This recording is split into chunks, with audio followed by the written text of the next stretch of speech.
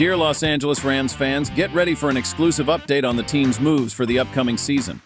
All the information I bring comes from reliable sources, so stay tuned to discover the exciting details. For those of you who have been loyal Rams fans for over a decade, know that your support is invaluable.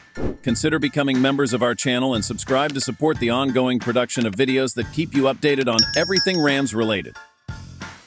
The Los Angeles Rams are facing a crucial challenge in this year's NFL Draft as they seek to fill the gap left by Aaron Donald's retirement. With growing expectations on talented second-year player Kobe Turner, the pressure is on his shoulders. But the team is also eyeing a potential solution, Michael Hall Jr. NFL.com analyst Chad Reuter highlighted Hall as one of the top ideal picks for the Rams in the upcoming draft.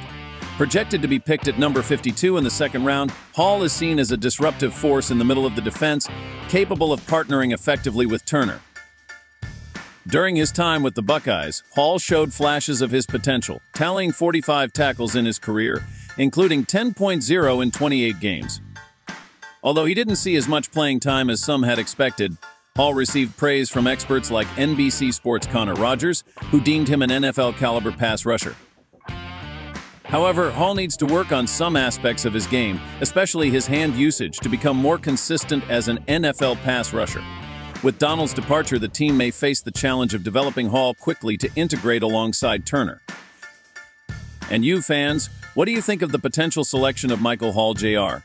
Leave your comments and opinions below, and let's start a lively discussion about the future of the Rams' defense. For more updates and analysis on the Los Angeles Rams moves, don't forget to subscribe to our channel and hit the like button. We promise to bring you more exciting information in the future, so stay tuned.